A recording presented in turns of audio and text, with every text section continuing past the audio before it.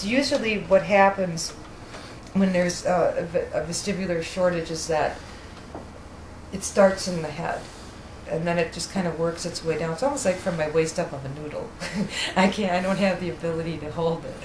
So we're going to try this first. When she closes her eyes, then is when she really falls apart there.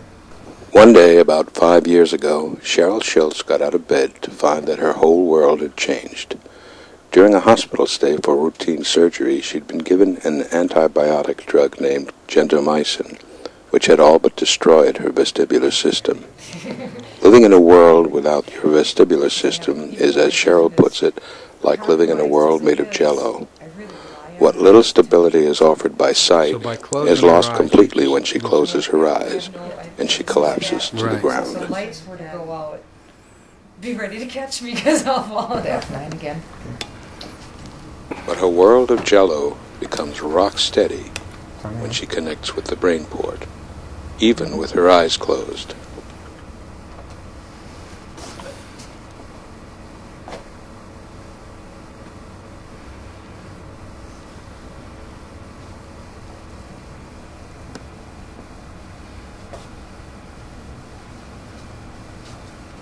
She's closed her eyes. She's perfect. You want to explain further? She's closed her eyes, and you can see this general sense of relaxation in the body. She's not wiggling. She's not falling and wobbling as she was with her eyes closed without it, and she's just perfectly comfortable standing there.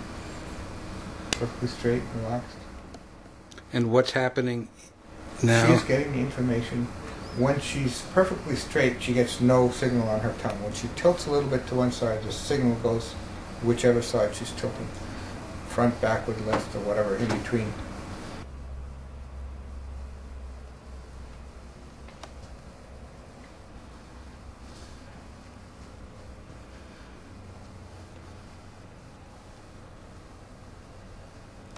Okay, anytime you're ready.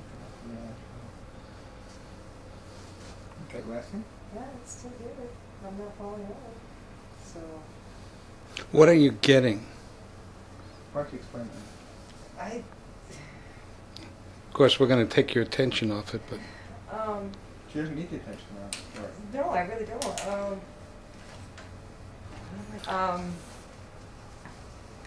I can't say that I have an actual feeling of transition. I don't feel like there's a click or somebody flipped a switch. It's just there. It's just there, and it's like a really nice, calm, quiet place.